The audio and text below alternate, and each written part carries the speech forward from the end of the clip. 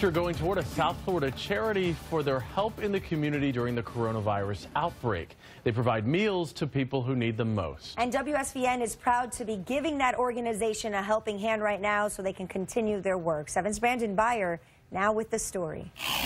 WSVN and station owner Ed Ansin donating $50,000 to Feeding South Florida Thursday morning.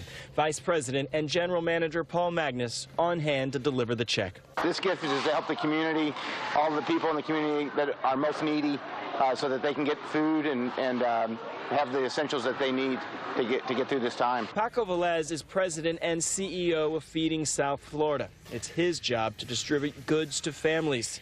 He's worked natural disasters before. This one, he says, is different. Stores are closing, restaurants are closing, cruise lines are letting folks go, airlines are letting folks go. A lot of people are really struggling.